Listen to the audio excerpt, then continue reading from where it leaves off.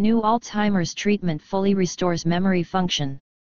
Of the mice that received the treatment, 75% got their memory function back. Australian researchers have come up with a non-invasive ultrasound technology that clears the brain of neurotoxic amyloid plaques, structures that are responsible for memory loss and a decline in cognitive function in Alzheimer's patients. If a person has Alzheimer's disease, it's usually the result of a buildup of two types of lesions, amyloid plaques, and neurofibrillary tangles. Amyloid plaques sit between the neurons and end up as dense clusters of beta-amyloid molecules, a sticky type of protein that clumps together and forms plaques. Neurofibrillary tangles are found inside the neurons of the brain, and they're caused by defective tau proteins that clump up into a thick, insoluble mass. This causes tiny filaments called microtubules to get all twisted, which disrupts the transportation of essential materials such as nutrients and organelles along them, just like when you twist up the vacuum cleaner tube.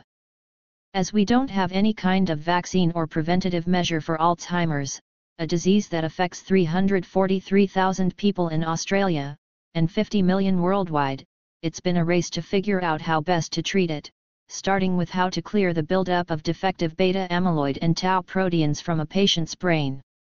Now a team from the Queensland Brain Institute, QBI, at the University of Queensland have come up with a pretty promising solution for removing the former. Publishing in Science Translational Medicine, the team describes the technique as using a particular type of ultrasound called a focused therapeutic ultrasound, which non-invasively beams sound waves into the brain tissue.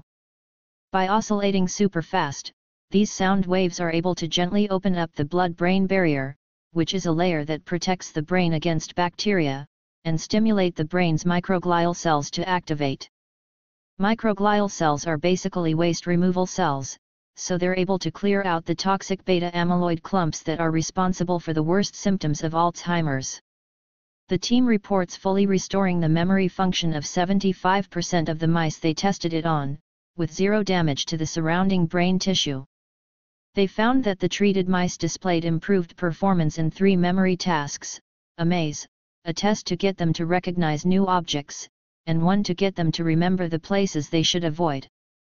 We're extremely excited by this innovation of treating Alzheimer's without using drug therapeutics, one of the team, Jürgen Gotz, said in a press release. The word breakthrough is often misused, but in this case I think this really does fundamentally change our understanding of how to treat this disease, and I foresee a great future for this approach. The team says they're planning on starting trials with higher animal models, such as sheep, and hope to get their human trials underway in 2017. You can hear an ABC radio interview with the team in description. Links in description.